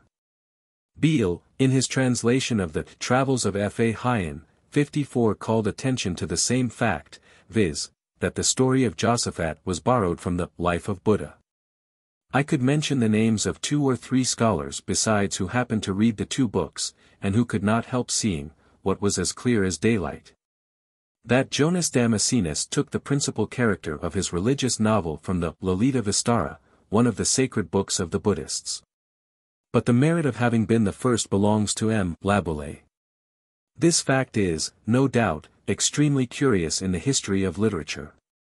But there is another fact connected with it which is more than curious, and I wonder that it has never been pointed out before. It is well known that the story of Barlaam and Josaphat became a most popular book during the Middle Ages. In the East it was translated into Syriac, Arabic, Ethiopic, Armenian, and Hebrew. In the West it exists in Latin, French, Italian, German, English, Spanish, Bohemian, and Polish. As early as 1204, a king of Norway translated it into Icelandic, and at a later time it was translated by a Jesuit missionary into Tagalog, the classical language of the Philippine Islands. But this is not all. Barlaam and Josaphat have actually risen to the rank of saints, both in the Eastern and in the Western churches. In the Eastern Church the 26th of August is the saints' day of Barlaam and Josaphat. In the Roman Martyrologium, the 27th of November is assigned to them. There have been from time to time misgivings about the historical character of these 2 saints. Leo Alatius, in his Prolegomena, ventured to ask the question, whether the story of Barlaam and Josaphat was more real than the Cyropedia of Xenophon, or the Utopia of Thomas More. But, en bon catholique, he replied, that as Barlaam and Josaphat were mentioned, not only in the Mania of the Greek, but also in the Martyrologium of the Roman Church, he could not bring himself to believe that their history was imaginary. Bilius thought that to doubt the concluding words of the author, who says that he received the story of Barlaam and Josaphat from men incapable of falsehood, would be to trust more in one's own suspicions than in Christian charity, which believeth all things. Bellarminus thought he could prove the truth of the story by the fact that, at the end of it, the author himself invokes the two saints Barlaam and Josaphat. Leo Alatius admitted, indeed, that some of the speeches and conversations occurring in the story might be the work of Jonas Damascenus, because Josaphat, having but recently been converted, could not have quoted so many passages from the Bible. But he implies that even this could be explained, because the Holy Ghost might have taught Saint Josaphat what to say. At all events, Leo has no mercy for those, quibus omnia sub sanctorum nomini prodita male olant, quamadmatum de sanctus Giorgio, Christophoro, Hippolito, Caterina, alias gnusquam eos in rerum natura extitis impudentisime negantur. The Bishop of Avranches had likewise his doubts, but he calmed them by saying, non pa que je vol soutenir que tout en soit suppose, ily oroit de la temerite a desavour chu ily 8 jamais eu de Barlaam and I de Josaphat. Le témoignage du martyrologe, que les meto nombre de saints, et leur intercession que Saint Jean Damascene réclame à la fin de cette histoire n'y permettent pas d'en douter. 55. With us the question as to the historical or purely imaginary character of Josaphat has assumed a new and totally different aspect. We willingly accept the statement of Jonas Damascenus that the story of Barlaam and Josaphat was told him by men who came from India. We know that in India a story was current of a prince who lived in the 6th century BC. A prince of whom it was predicted that he would resign the throne, and devote his life to meditation, in order to rise to the rank of a Buddha. The story tells us that his father did everything to prevent this. That he kept him in a palace secluded from the world, surrounded by all that makes life enjoyable, and that he tried to keep him in ignorance of sickness, old age, and death. We know from the same story that at last the young prince obtained permission to drive into the country, and that, by meeting an old man, a sick man, and a corpse, his eyes were opened to the unreality of life, and the vanity of this life's pleasures. That he escaped from his palace, and, after defeating the assaults of all adversaries, became the founder of a new religion. This is the story. It may be the legendary story, but at all events the recognized story of Gautama Sakyamuni, best known to us under the name of Buddha. If, then, Jonas Damascenus tells the same story, only putting the name of Josaph or Josaphat, i.e., Bodhisattva, in the place of Buddha, if all that is human and personal in the life of St. Josaphat is taken from the Lalita Vistara, what follows? It follows that, in the same sense in which La Fontaine's parrot is the Brahman of the Panchatantra, Saint Josaphat is the Buddha of the Buddhist canon. It follows that Buddha has become a saint in the Roman Church. It follows that, though under a different name, the sage of Kapilavastu, the founder of a religion which, whatever we may think of its dogma, is, in the purity of its morals, nearer to Christianity than any other religion, and which counts even now. After an existence of 2,400 years, 455 million of believers, has received the highest honors that the Christian Church can bestow. And whatever we may think of the sanctity of saints, let those who doubt the right of Buddha to a place among them read the story of his life as it is told in the Buddhist canon. If he lived the life which is there described, few saints have a better claim to the title than Buddha, and no one either in the Greek or in the Roman Church need be ashamed of having paid to Buddha's memory the honor that was intended for St. Josaphat, the prince, the hermit, and the saint. History, here as elsewhere, is stranger than fiction, and a kind fairy, whom men call chance, has here, as elsewhere, remedied the ingratitude and injustice of the world. How do you find this book? Any thoughts about the book or the author? Any suggestion for improvement? Please take a moment to share your thoughts in a comment. If you like it, share it with your friends who might enjoy it as well. Subscribe to keep in touch. Visit CompleteAudiobooks.com for more quality content. Appendix I am enabled to add here a short account of an important discovery made by Professor Ben Fay with regard to the Syriac translation of our collection of fables. Doubts had been expressed by Silvestre de Sacy and others, as to the existence of this translation, which was mentioned for the first time in Ebba-Jesu's catalogue of Syriac writers published by Abraham Ecalensis. And again later by Assamani, Bibliath. Orient, Tom. 3, Part 1, page 219. M. Renat, on the contrary, had shown that the title of this translation, as transmitted to us, Kalalag and Damnag, was a guarantee of its historical authenticity. As a final K in Pahlavi becomes H in modern Persian, a title such as Kalalag and Damnag, answering to Kalalak and Damnak in Pahlavi, in Sanskrit, Karataka and Damanaka, could only have been borrowed from the Persian before the Mohammedan era. Now that the interesting researches of Professor Ben Fay on this subject have been rewarded by the happy discovery of a Syriac translation, there remains but one point to be cleared up, viz. whether this is really the translation made by Bud Periodux, and whether this same translation was made, as Ebba-Jesu affirms, from the Indian text, or, as M. Renat supposes, from a Pahlavi version. I insert the account which Professor Ben Fay himself gave of his discovery in the supplement to the Allgemeine Zeitung of July 12, 1871, and I may add that both text and translation are nearly ready for publication, 1875. The oldest MS. Of the Pantschatantra. Göttingen, July 6, 1871. The account I am about to give will recall the novel of our celebrated compatriot Freytag, Die Verlorene Handschrift, or, The Lost MS. But with this essential difference, that we are not here treating of a creation of the imagination, but of a real fact, not of the MS of a work of which many other copies exist, but of an unique specimen, in short, of the MS. Of a work which, on the faith of one single mention, was believed to have been composed 13 centuries ago. This mention, however, appeared to many critical scholars so untrustworthy, that they looked upon it as the mere result of confusion. Another most important difference is, that this search, which has lasted 3 years, has been followed by the happiest results. It has brought to light a MS.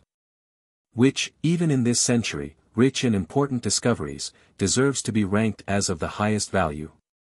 We have acquired in this MS. The oldest specimen preserved to our days of a work, which, as translated into various languages, has been more widely disseminated and has had a greater influence on the development of civilization than any other work, excepting the Bible. But to the point. Through the researches, which I have published in my edition of the Pantschatantra 56, it is known that about the 6th century of our era, a work existed in India, which treated of deep political questions under the form of fables, in which the actors were animals. It contained various chapters, but these subdivisions were not, as had been hitherto believed, 11 to 13 in number, but, as the MS just found shows most clearly, there were at least 12, perhaps 13 or 14. This work was afterwards so entirely altered in India, that 5 of these divisions were separated from the other 6 or 9, and much enlarged, whilst the remaining ones were entirely set aside. This apparently curtailed, but really enlarged edition of the old work, is the Sanskrit book so well known as the Pantschatantra, the 5 books. It soon took the place, on its native soil, of the old work, causing the irreparable loss of the latter in India. But before this change of the old work had been effected in its own land, it had, in the first half of the 6th century, been carried to Persia, and translated into Pahlavi under King Chosra Nushirvan, 531 to 579. According to the researches which I have described in my book already quoted, the results of which are fully confirmed by the newly discovered MS. It cannot be doubted that, if this translation had been preserved, we should have in it a faithful reproduction of the original Indian work, from which, by various modifications, the Pantschatantra is derived. But unfortunately this Pahlavi translation, like its Indian original, is irretrievably lost. But it is known to have been translated into Arabic in the 8th century by a native of Persia, by name Abdullah ibn al-Makaffa, d. 760, who had embraced Islamism, and it acquired, partly in this language, partly in translations and retranslations from it, apart from the recensions in India, which penetrated to East, North, and South Asia. That extensive circulation which has caused it to exercise the greatest influence on civilization in Western Asia, and throughout Europe. Besides this translation into Pahlavi, there was, according to one account, another, also of the 6th century, in Syriac. This account we owe to an Nestorian writer, who lived in the 13th century. He mentions in his catalogue of authors 57 a certain Bud Periodots, who probably about 570 had to inspect the Nestorian communities in Persia and India, and who says that, in addition to other books which he names, he translated the book Kalalag and Damnag from the Indian. Until 3 years ago, not the faintest trace of this old Syrian translation was to be found, and the celebrated Orientalist, Sylvestre de Sacy, in the historical memoir which he prefixed to his edition of the Arabic translation, Khalila and Dimna, Paris, 1816, thought himself justified in seeing in this mention a mere confusion between Barzouillet, the Pahlavi translator, and a Nestorian monk. The first trace of this Syriac version was found in May, 1868. Oh, the 6th of that month, Professor Bickel of Münster, the diligent promoter of Syrian philology, wrote to tell me that he had heard from a Syrian archdeacon from Urumia, Jochanan bar Babish, who had visited Münster in the spring to collect alms, and had returned there again in May, that, some time previously, several Chaldean priests who had been visiting the Christians of St. Thomas in India, had brought back with them some copies of this Syriac translation, and had given them to the Catholic Patriarch in Elkosh, near Mosul. He had received one of these. Though the news appeared so unbelievable and the character of the Syrian priest little calculated to inspire confidence in his statements, it still seemed to me of sufficient importance for Rue to ask my friends to make further inquiries in India, where other copies ought still to be in existence. Even were the result but a decided negative, it would be a gain to science. These inquiries had no effect in proving the truth of the archdeacon's assertions, but, at the same time, they did not disprove them. It would of course have been more natural to make inquiries among the Syrians. But from want of friends and from other causes, which I shall mention further on, I could hardly hope for any certain results, and least of all, that if the MS really existed, I could obtain it, or a copy of it. The track thus appeared to be lost, and not possible to be followed up, when, after the lapse of nearly 2 years, Professor Bickel, in a letter of February 22, 1870, drew my attention to the fact that the Chaldean Patriarch, Joseph Otto, who, according to Jochanan bar Babish, was in possession of that translation, was now in Rome, as member of the council summoned by the Pope. Through Dr.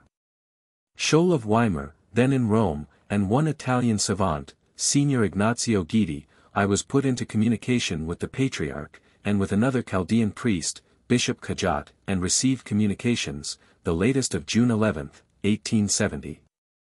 Which indeed proved the information of Jochanan bar Babish to be entirely untrustworthy, but at the same time pointed to the probable existence of a MS of the Syriac translation at Mardin. I did not wait for the last letters, which might have saved the discoverer much trouble, but might also have frustrated the whole inquiry. But, as soon as I had learnt the place where the MS might be, I wrote, May 6, 1870, exactly 2 years after the first trace of the MS had been brought to light, to my former pupil and friend, Dr. Albert Sasson of Bâle, who was then in Asia on a scientific expedition, begging him to make the most careful inquiries in Mardin about this MS. And especially to satisfy himself whether it had been derived from the Arabian translation, or was independent of and older than the latter.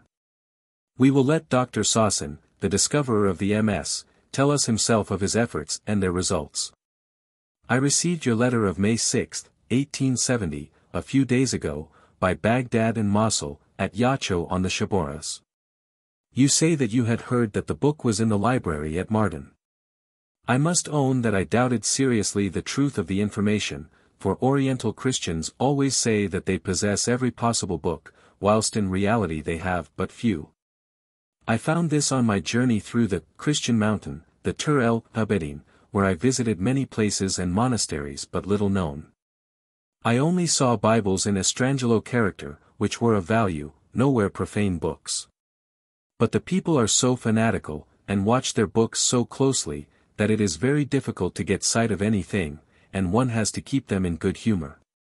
Unless after a long sojourn, and with the aid of bribery, there can never be any thought of buying anything from a monastic library. Arrived in Mardin, I set myself to discover the book. I naturally passed by all Moslem libraries, as Syriac books only exist among the Christians. I settled at first that the library in question could only be the Jacobite cloister, Der Ez Zafran, the most important center of the Christians of Mardin. I therefore sent to the Patriarch of Diyarbakir for most particular introductions.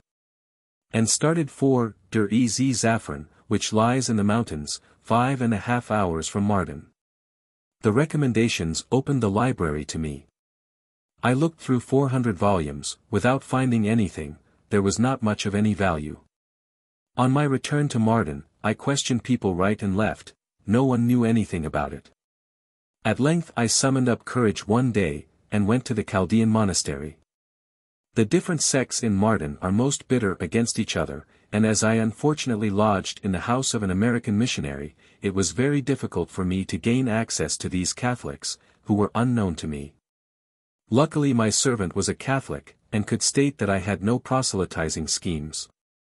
After a time I asked about their books. Missals and Gospels were placed before me. I asked if they had any books of fables. Yes, there was one there. After a long search in the dust, it was found and brought to me. I opened it, and saw at the first glance, in red letters, Kalalag and Damnag, with the old termination G, which proved to me that the work was not translated from the Arabic, Kalila ve Dimna. You may be certain that I did not show what I felt. I soon laid the book quietly down. I had indeed before asked the monk specially for Kalila and Dimna, and with some persistency, before I inquired generally for books of fables. But he had not the faintest suspicion that the book before him was the one so eagerly sought after. After about a week or 10 days, in order to arouse no suspicion, I sent a trustworthy man to borrow the book.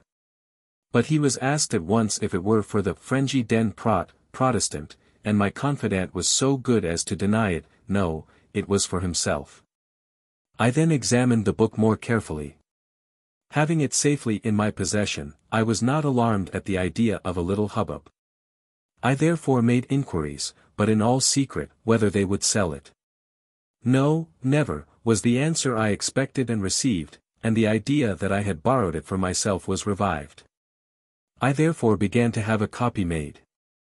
But I was obliged to leave Mardin and even the neighboring Diyarbakir, before I received the copy. In Mardin itself the return of the book was loudly demanded, as soon as they knew I was having it copied. I was indeed delighted when, through the kindness of friends, post tot discrimina rerum I received the book at Aleppo. So far writes my friend, the fortunate discoverer, who, as early as the 19th of August, 1870, announced in a letter the happy recovery of the book. On April 20, 1871, he kindly sent it to me from Ball. This is not the place to descant on the high importance of this discovery. It is only necessary to add that there is not the least doubt that it has put us in possession of the old Syriac translation, of which Ebenezer speaks.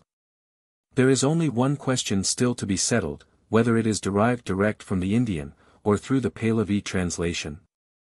In either case it is the oldest preserved rendering of the original, now lost in India, and therefore of priceless value. The fuller treatment of this and other questions, which spring from this discovery, will find a place in the edition of the text, with translation and commentary, which Professor Bickel is preparing in concert with Dr. Hoffman and myself. Theodore Benfey. Notes. Note A. In modern times, 2, each poet or fabulist tells the story as seems best to him. I give 3 recensions of the story of Parrot, copied from English schoolbooks. The Milkmaid. A milkmaid who poised a full pail on her head. Thus mused on her prospects in life, it is said. Let me see, I should think that this milk will procure 100 good eggs or 80, to be sure. Well then, stop a bit, it must not be forgotten. Some of these may be broken, and some may be rotten. But if 20 for accident should be detached, it will leave me just 60 sound eggs to be hatched. Well, 60 sound eggs, no, sound chickens I mean.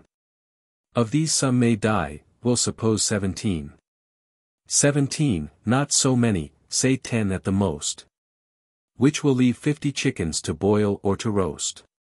But then there's their barley, how much will they need? Why, they take but 1 grain at a time when they feed. So that's a mere trifle. Now then, let me see. At a fair market price how much money there'll be.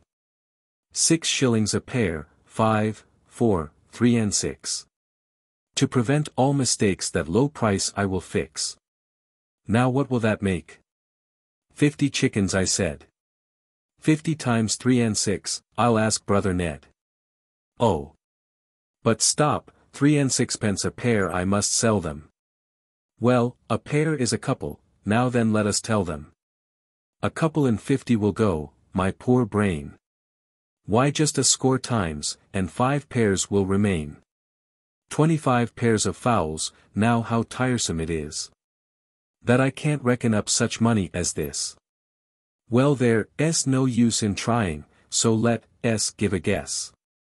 I'll say 20 pounds, and it can be no less. 20 pounds I am certain will buy me a cow. 30 geese and 2 turkeys, 8 pigs and a sow. Now if these turn out well, at the end of the year, I shall fill both my pockets with guineas, 'tis clear. Forgetting her burden when this she had said, the maid superciliously tossed up her head. When, alas for lear prospects, her milk-pail descended. And so all her schemes for the future were ended.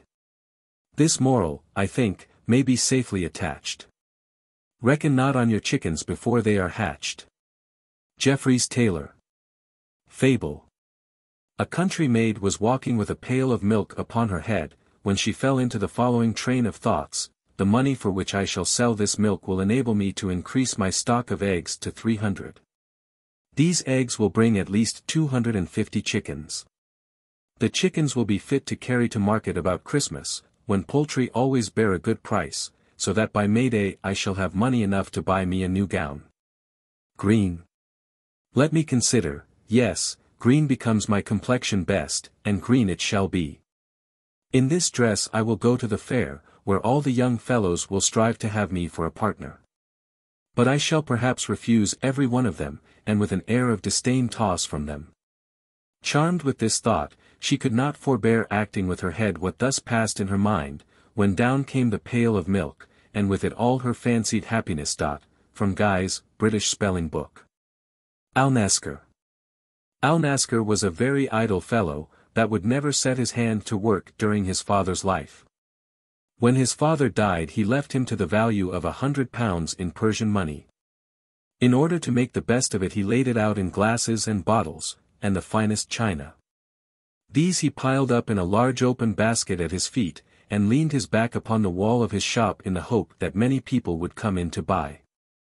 As he sat in this posture, with his eyes upon the basket, he fell into an amusing train of thought, and talked thus to himself: "This basket," says he, "cost me £100, which is all I had in the world. I shall quickly make 200 of it by selling in retail. These 200 shall in course of trade rise to 10,000, when I will lay aside my trade of a glassman, and turn a dealer in pearls and diamonds, and all sorts of rich stones. When I have got as much wealth as I can desire, I will purchase the finest house I can find, with lands, slaves, and horses. Then I shall set myself on the footing of a prince, and will ask the Grand Vizier's daughter to be my wife. As soon as I have married her, I will buy her 10 black servants, the youngest and best that can be got for money. When I have brought this princess to my house, I shall take care to breed her in due respect for me. To this end I shall confine her to her own rooms, make her a short visit, and talk but little to her. Her mother will then come and bring her daughter to me, as I am seated on a sofa. The daughter, with tears in her eyes, will fling herself at my feet, and beg me to take her into my favor. Then will I, to impress her with a proper respect for my person, draw up my leg, and spurn her from me with my foot in such a manner that she shall fall down several paces from the sofa. Alnaschar was entirely absorbed with his ideas, and could not forbear acting with his foot what he had in his thoughts. So that, striking his basket of brittle ware, which was the foundation of all his grand hopes, he kicked his glasses to a great distance into the street, and broke then into 1,000 pieces. Spectator.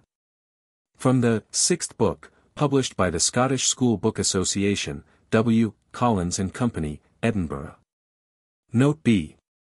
Perch, in Benfey's Orient and Occident, Volume 2. Page 261. Here the story is told as follows. Perci si conta che un certo por homo hauia vicino a due dormiua, un mulino and del buturo, and una notte tra essi pensando dis, io uendero questo mulino, and questo buturo tanto per il mino. Che io comprero dis capre. Lo quali mi figlieranno in 5 mesi altra tant, and in 5 anni multipliceranno fino a 400.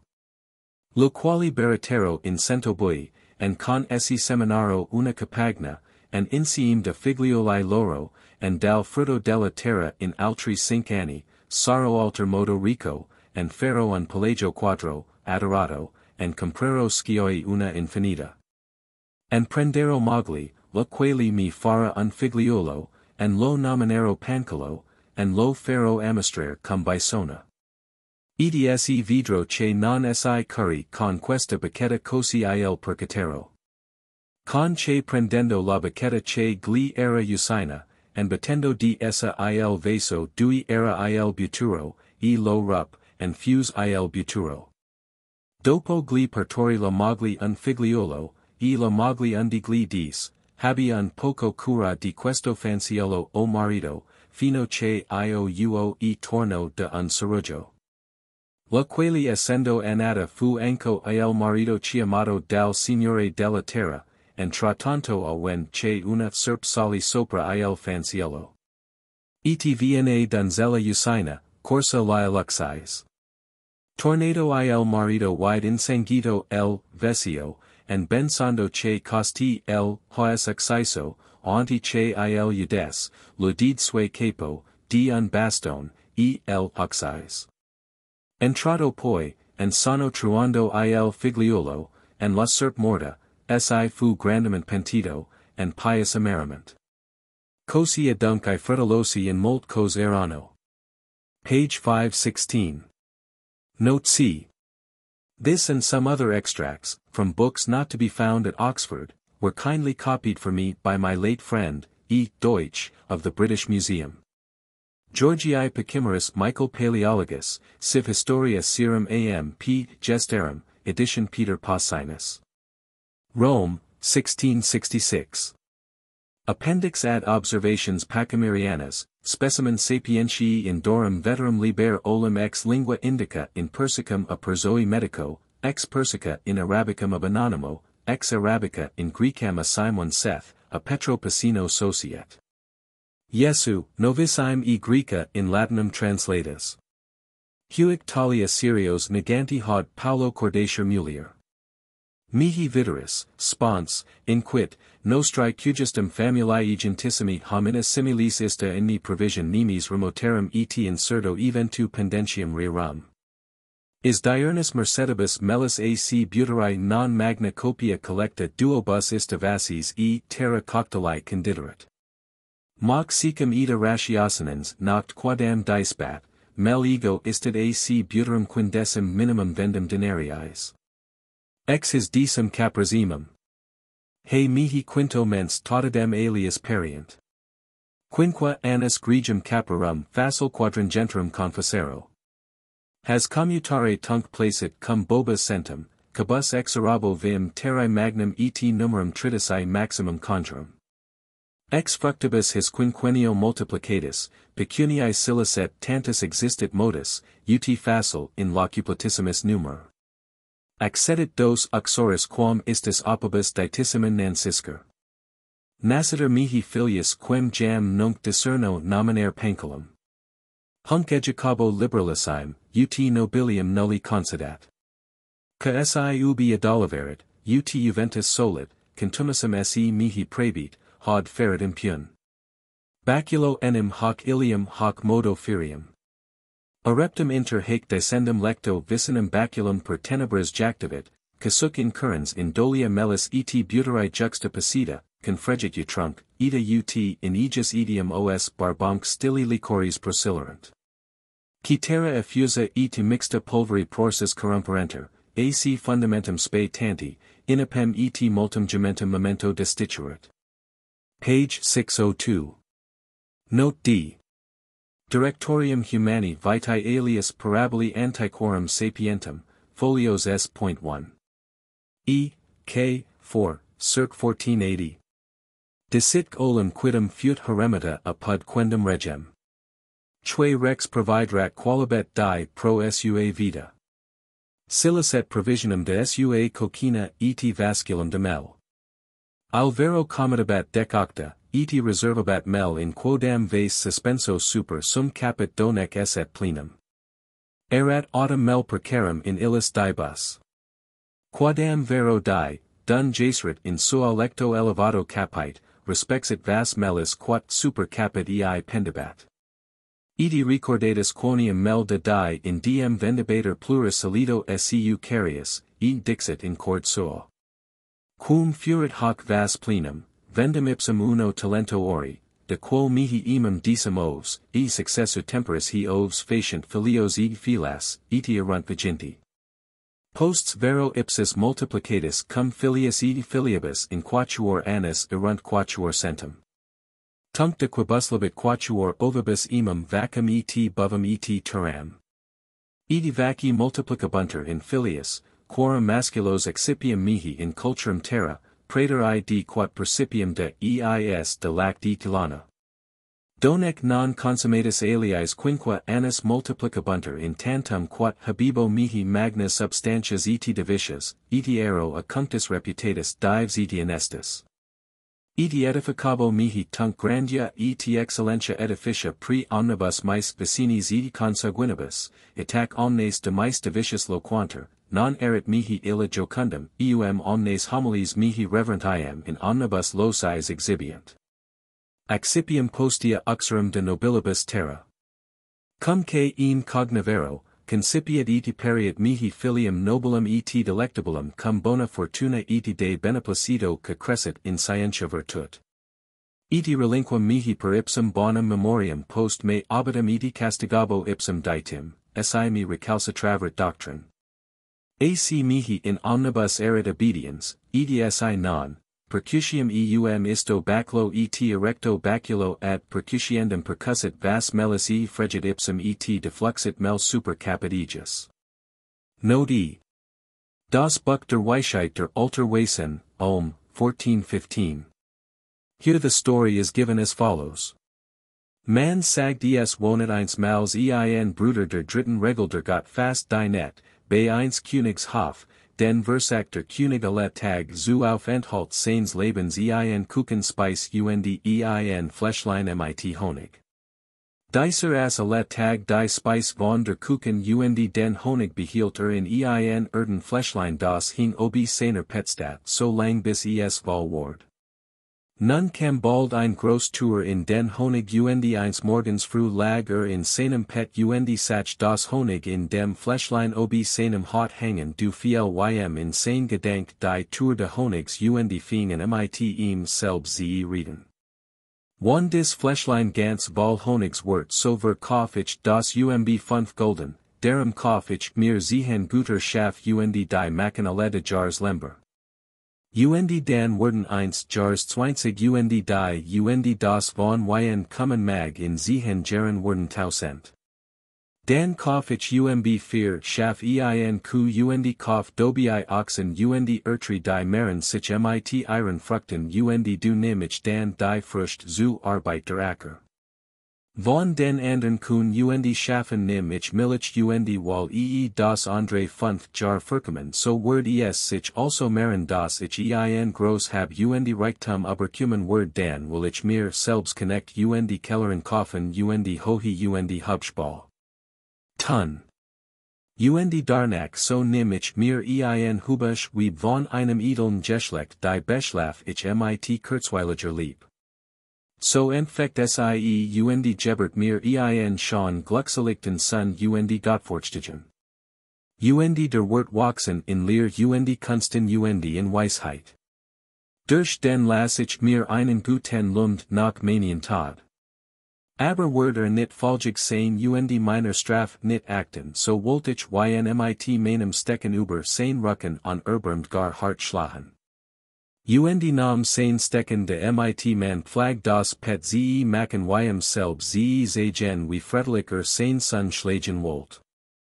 Und schlugi das Erden fast das ob seinem hot hing zu stricken das das Honig under sein Antlit und in das Pet Trof und Ward von allen sein Gedenken nit dan das sein Antlit und Pet Westchen muesti. Note F. This translation has lately been published by Don Pascual de Gallegos in the Biblioteca de Autores Españoles, Madrid, 1860, volume 51. Here the story runs as follows, page 57. Del religioso que versió la mil y la mantica sobre su cabeza. Dijo la mujer, dicen que un religioso había cata la limosna de casa de un mercader rico, pan e mantica e mil y otras cosas, y comía el pan e lo al condesaba, y ponía la mil e la mantica en un jarra, fasta quella fincho. Y tenía la jarra colgada e la cabecera de su cama.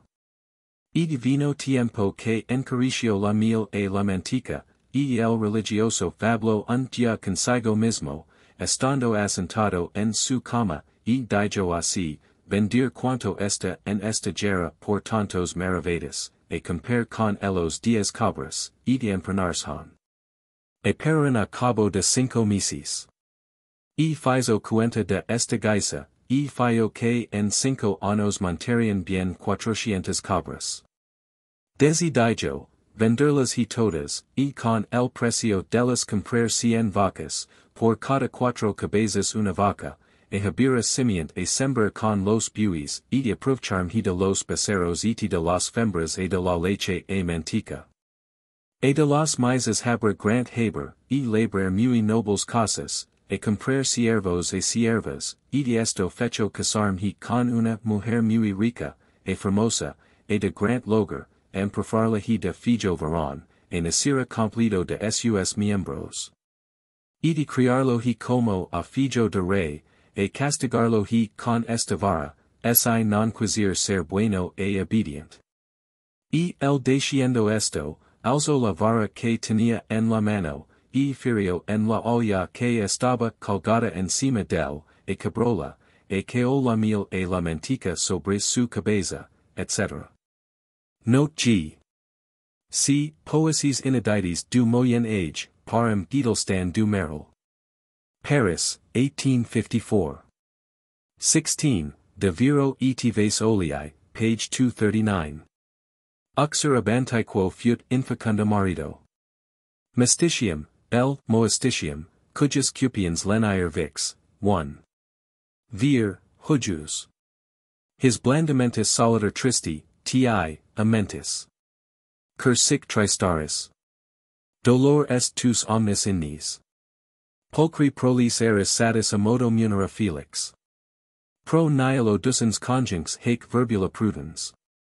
His verbis plain quat 8 vir monstrat inane. Rebus in ops quidem. Bon vir, tihi dicam. Vas oleo plenum, longum quat retro per evum. Legerat orando, loca per diversa vagando. Fun ligens ear, c. to, tecto, k. suspended ab alto. Sic prestilator tempus quo plurus ornator, adder. Qua locuplatariis e sperat et arte beri. Talia dum captat, haec stultus inania jactat. Ecce potens factus, furo cum talia nactus. Vincere uxori quantum quio nobiliori. Tun sabulum gignam, esse mic per omnia dignum. Cujus opus morum genus omni prohibitavorum. Tue nisi tot vitae furent insignia right. Fustus hic absci mora feriat capit aegis et, h, ora. Quod dum narraret, dextram minando leveret. Ut percussit purum quasi presto fuisit. Vas in preedictum manus aegis dirigidictum. Servitumque sibi vas ico fregit olivae. I owe the following extract to the kindness of M. Paul Meyer. Apologi Fedrii ex ludicris I regnerii Belnensis Doctor. Medici, Divione, apud Petrum Palliat, 1643 in 12, 126 pages etida plus un index. Le recul se devise en deux parties, pars I, pars 2. La fable en question est à la page 32, pars I, fab. 25. 25. Pagana et ius mercies emptor. Pagana mulier, lac in alia fictili. Ova in canistro, rustici mersum penis. Ad civitatem proximam ibit venditum. In ius addito factus huit quidem obvious. Quanti rogavit ista quae furs vis emi. Eti illa tanti. Tantin. Hoc furit nemes. Numere numbermi vis quod est equum. Vide. Hac mers quat sit nunc opus mihi plus debo. Quam priestet illum seed, eti hos nummos cape. Ea quam superbi fud rusticitas agit. Hominum reliquit ad dies convitius. Quasi estimasit vilius mersum optimum. Aversa primos in vix tolerat grades. Cum lubricato corrut strato vai. Lac alia fundit quasa, gallinacii. Testi vitellos condrant conosoas. Capit crura mittit impingens petri. Lux ada nec fert coxa surgentum solo. Ride tuer aegis non malum. Sed mens procax. Qua merx eti ipsa mercies eti pretium petit. Segue illa deflens tot pati infortunia. Nulli imputer quam sibi hanc sortum potest. Dolor sed omnis savita recrugut. Curationis danda cum mersus fiut. In re minori cum casiti fragili tumit. Hunc sortis ingens sternit indignatio. Note H. Hulsbach, Silva Sermonum, Basilii, 1568, page 28, in Silva quadam mirabiter heramicola jam satis provectii tatus, quaque die exceed bat civitatum, afferens in menturum mellis, quad donabator. Hoc recondabat in vase terrio, quod pependerat supra lectum sum. Uno dirum jasons in lecto, e habens baculum in manu sua, hac apud se dispat, quadati mihi dater vascula mellis, quod dum indies recondo, fiat tandem summa aliqua. Jam valet mensura staterem unum. Careso autem ita florino uno aut altero, ima mihi oves, quae fenerbunt mihi plures, cabus divenditis coimum mihi elegantum uxorculum, cum quatransigam vitam meme latenter, xea suscitabo mihi puellum, quam instituum honeste. Si vero mihi nauurit obadier, hoc baculo eam ita comminuam, at clavato baculo confregit sum vasculum, eti effusum est mel, quer cassatum est sum propositum, eti menendum ad huc in soa statu. Note I. El conde Lucaner, compu esto por el excellentissimo Principe Don Juan Manuel, hijo del infante Don Manuel, y nieto del Santo Rey Don Fernando, Madrid, 1642, cap. 29, page 96. He tells the story as follows: there was a woman called Dona Truhana, Gertrude, rather poor than rich. One day she went to the market carrying a pot of honey on her head. On her way she began to think that she would sell the pot of honey, and buy a quantity of eggs, that from those eggs she would have chickens, that she would sell them and buy sheep. That the sheep would give her lambs, and thus calculating all her gains, she began to think herself much richer than her neighbors. With the riches which she imagined she possessed, she thought how she would marry her sons and daughters, and how she would walk in the street surrounded by her sons and daughters-in-law. And how people would consider her happy for having amassed so large a fortune, though she had been so poor. While she was thinking over all this, she began to laugh for joy, and struck her head and forehead with her hand. The pot of honey fell down, was broken, and she shed hot tears because she had lost all that she would have possessed if the pot of honey had not been broken. Note K. Bonaventure de Poiriers, Les Contes ou les Nouvelles. Amsterdam, 1735. Nouvelle 14. Volume 1, page 141. First edition, Lyon, 1558. Etienne les alchimistes, Scoroiten mieux comparer tuer un bon femme que portoit un podi de lait au marqué. Faisant son compte ainsi, tuel la vendroit du liards, de ces du liards el en accepteroit un dizaine d'offres, lesquels el metroit couvert, Etienne auroit un dizaine de poussons, ces poussons deviendroient grands. Et les feroit chapener, ces chapons vadroyant 5 sols la piece, ces seroit un escu et de plus, dont el accepteroit du cochons, massol et femelle, que deviendroient grands Etienne feroyant un dizaine d'autres, tuel vendroit 20 sols la piece. Après les avoir nourris quelques temps, ces seroyant 2 francs, dont el accepteroit un ayument, que porteroit un beau poulain, lequel coastroit et deviendroit tant gentil, il sauteroit et feroit hin. Etienne disant hin, la bonne femme, de las tuel avoit en son compte, se print à faire la rouade que feroit son poulain, Etienne ce faisant sa podi de lait va tumor, etse respondit tout. Et voilà ses oafs, ses poussons, ses chapons, ses cochons, sa jument, son poulain, tout par terre.